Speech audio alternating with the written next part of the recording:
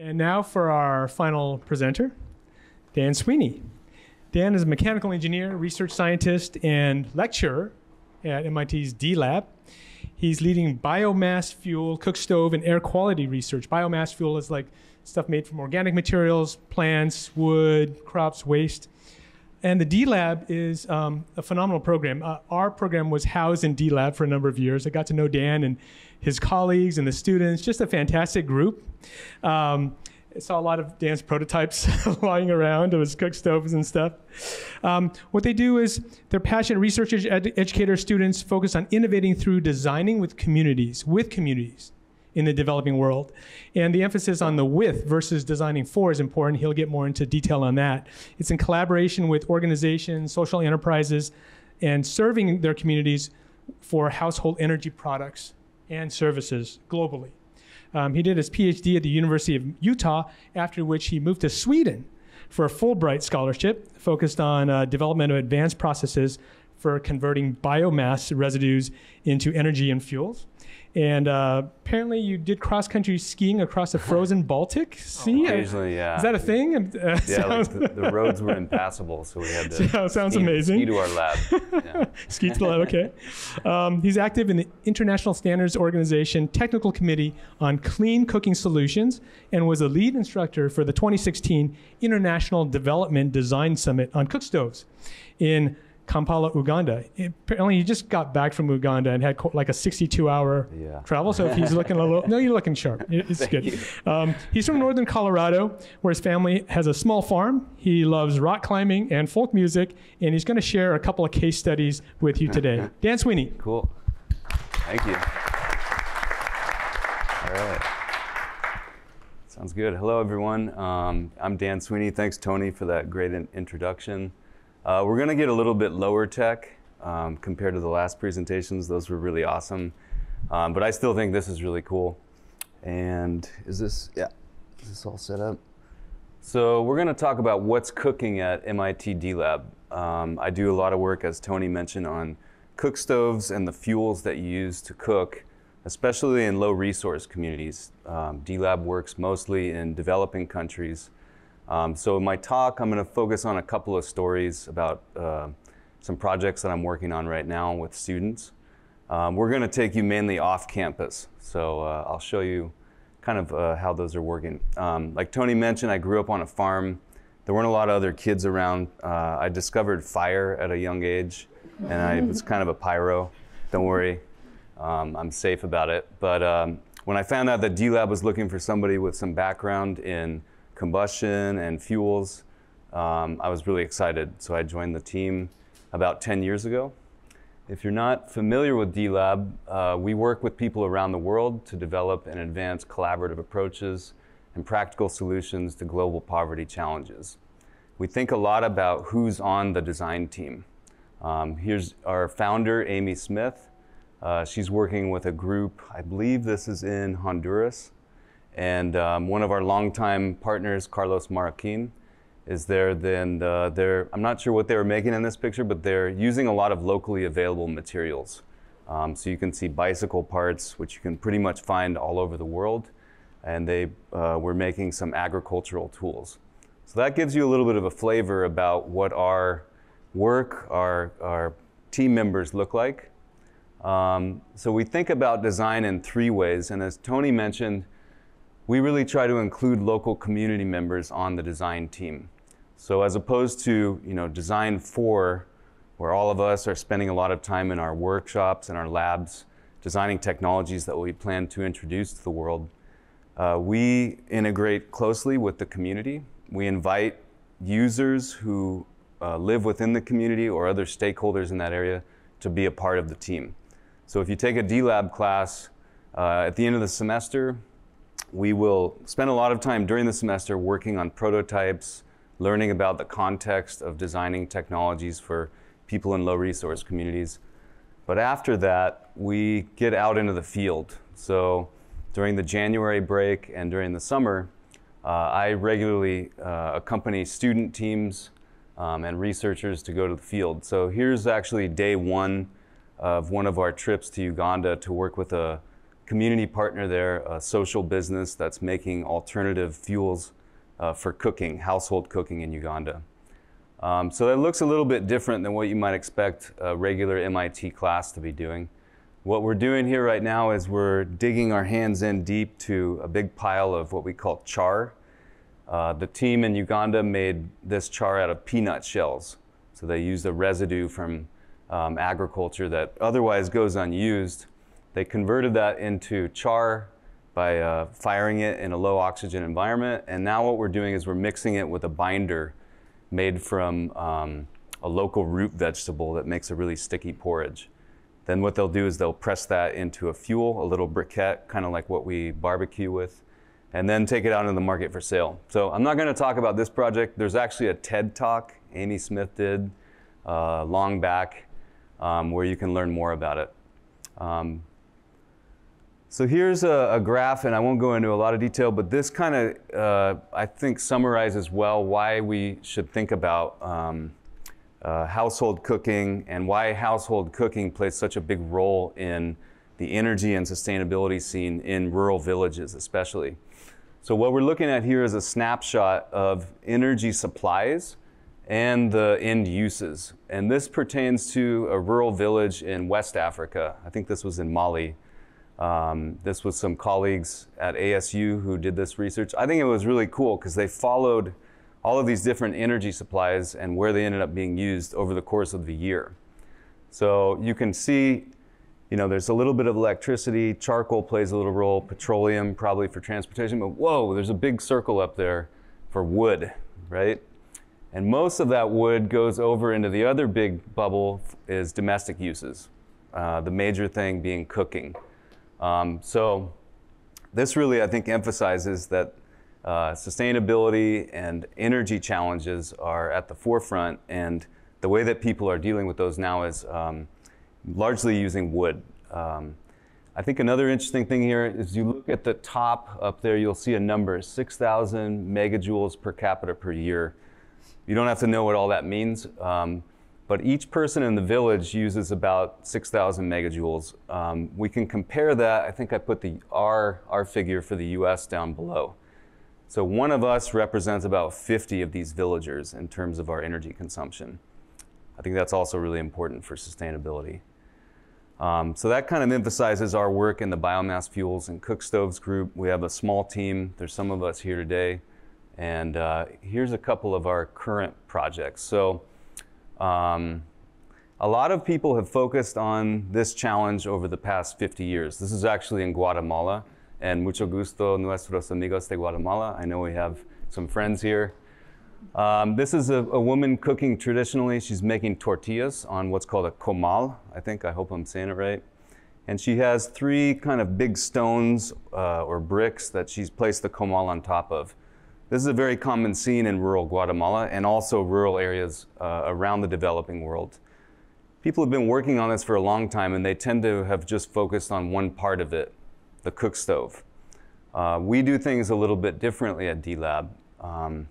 So what others have done in designing new stoves, kind of following a one-size-fits-all, right? They design and mass manufacture stoves, maybe in India or China, then disseminate those all around the world in hopes that people will have a better experience when they're cooking. They'll be exposed to less smoke, and they'll use less firewood. So we have a lot of these sustainability goals in mind. But what we've come back and found when you visit those communities again, you often find that people have reverted back to their traditional way of cooking. And my thought is probably that's because the designers, the engineers making those one-size-fits-all solutions haven't really thought about the other factors here, especially the tortillas. So our team at D-Lab, we think that by having users and local business people, local researchers and students on our design team, we will be able to better address the overall picture here and meet the needs of this woman. So let's go to the Himalaya. One of the projects that we're working on now is called Himalayan Home Energy. And I'm going to just share an experience from this project. We took a trip, we took students from one of the D-Lab classes, D-Lab Energy, to a couple of villages in the Himalaya. This is one of those villages in the northern Indian state of Uttarakhand. This is a place called Pata. It's very beautiful. It takes a really long time to get there, and we do a lot of walking up and down along with our community partners there. So this was the team in Pata at that time. On the left, we have some MIT folks, some students. Robin in the red shirt is a master's student. You could actually do a master's with D-Lab if you're interested. I'm right there. We have a couple of Indian academics, a PhD student and a professor. And then the two people standing on either side of me are there's the local leader, the Gram Panchayat. That's the guy. And then Savitri, she's a local women's group leader. Who do you think was the most effective and influential in terms of our design project that we did in Pata? Anybody have a guess? Well, if you were thinking Savitri, then you're right. Even though we came with all these academics, people with big degrees, Savitri has very little formal education, but she lives and breathes these challenges every single day. So what we started out doing with Savitri is she showed us her kitchen. This is what it looks like. She has a traditional stove called a chulha, which is made out of mud and brick. She cooks all of her family's meals on that chulha. You may also notice in her kitchen she has a cylinder of cooking gas. And in India, a lot of even rural families have cooking gas, but it's very difficult to refill. It can be very expensive. The cylinders don't always come back. So Savitri, she really prefers cooking with her chulha, and especially because of the nice flavors that come out. So again, coming to a one-size-fits-all cooking solution for Savitri is going to be difficult. So what we decided to do is meet Savitri in the middle. She had her own ideas about what could make the experience of cooking better for her. And we came with some engineering and design knowledge and an understanding of fire, combustion, ventilation. And so we worked with her together on improving her stove. So Sucheta here is doing what we call a water boil test.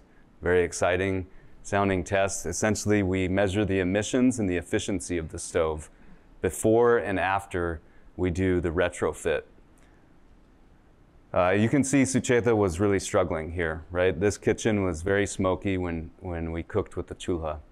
So Savitri taught us how to make local stoves. And kind of like when we got our hands dirty with char in Uganda, she brought a big basin of cow dung and some grass and some clay, and our whole team got our hands dirty in that. This was really nice, fresh cow dung. That's the best for making cook stoves. So then we thought, we knew a few things about how to improve conditions in the kitchen. And one of the best ways you can do it is like what we do here. If you have a fireplace or a wood stove at home, you have a chimney that takes the smoke out. So we taught Savitri and some of the others in her women's group how to make chimneys. So you can see us here riveting together some sheet metal. Then Savitri and our team rebuilding her chula so that we can fit it with a chimney. And doing over the course of a few days, tweaking that design and making sure that enough of the heat from the fire was going into the cooking, we came up with a neat solution that was relatively low cost, could be made from local materials. And we found that it increased efficiency, and the conditions in the kitchen improved so much that even the children and other family members felt comfortable to stay in there. So that was one of the projects. I'm going to talk about one more now. And this takes us to another continent, Africa, and in West Africa, Cameroon. This is the cutest part of the presentation. So this project, it's supported through support from the Jameel Water and Food Systems Lab. It's called the Off-Grid Brooder, and it's one of the latest things that we're working on in our group. So what we're focused on here is poultry farming. Do we have any poultry farmers here? Okay. So I didn't know much about poultry farming other than, it kind of stinks. There's a lot of feathers, and you don't want to spend a lot of time in poultry farms. But that's something now that I've done, having visited Cameroon a couple times. For small poultry farmers, especially in developing countries, they struggle because the chicks need a heat source when they're very young. So for about the first 2 or 3 weeks, they need to be at a very specific temperature, around 30 to 35 degrees Celsius. If you go above or below that, the chance of the chicks not surviving increases a lot. And so for these small farmers that are raising a lot of chicks, they can take great losses. Poultry farmers in Cameroon are very amazing, interesting people. They actually live in this room with the chicks for the first 2 weeks of the chick's life. They stay in there pretty much 24/7 because they're so concerned about the chicks. They're also concerned about their financial sustainability, right? Their livelihood. Taking a loss on a batch of chicks means that they don't earn income. They won't be able to sell these on the market. And that means they may not be able to send their children to school, a whole host of other challenges that can come from that. So there's a lot on the line with these little birds. The way that most poultry farmers maintain a high temperature in the chicks' room or the environment here is by burning firewood. So you can see a big piece of firewood up there. If the firewood, again, doesn't burn very well, it'll, like in Savitri's kitchen, it'll produce a lot of smoke. That also can be harmful to the chicks. So we heard from a lot of farmers that they take big losses due to smoke or when the conditions got too hot or cold. So we got to thinking, what are some things that we can do to help these small poultry farmers? So we went with a team and we teamed up our D-Lab Energy group and also a local organization called African Solar Generation, really great team based in Yaoundé in Cameroon. African Solar Generation had developed a technology for keeping the chicks warm using solar energy, kind of like the photovoltaics on the Nimbus car. So they used panels. The panels produced electricity. That ran a heating lamp inside the brooder, the box where the chicks are. But the challenge was each one of those systems was about $1,500. And we learned that most poultry farmers are only maybe earning $20 to $30 of profit per month. So it's a long time to pay off. Most of them can't afford it. So we worked with ASG to think about how do we take the solar panels out of the equation. And so Ali and Katana are two D-Lab students, and they're talking to a group of Cameroonian poultry farmers that we met. And we introduced a new idea that came from some other D-Lab projects in the use of what are called phase change materials. So that sounds pretty fancy and high-tech, but we found a really cool phase change material locally, and that's beeswax. So what that means is when we heat up the beeswax and we melt it, as it solidifies in with the chicks, it slowly releases heat at about the right temperature that baby chicks like. And it can actually go for long enough that it keeps the chicks warm at least overnight and maybe a little longer. The farmers were really excited. They said, this will be great. This seems safe. We can do it locally. So we taught them how to use thermal batteries. And we built a prototype of an off-grid brooder. So the bottom panel comes off and you put the thermal batteries inside. The chicks live in the top area. This is kind of a small-scale version. The farmers thought it was also really important that they could see the chicks. So we put a window in there. And this project is ongoing. We're working on a new iteration of it, but it's very promising. The main challenge some of you may be thinking about is how do you melt the beeswax?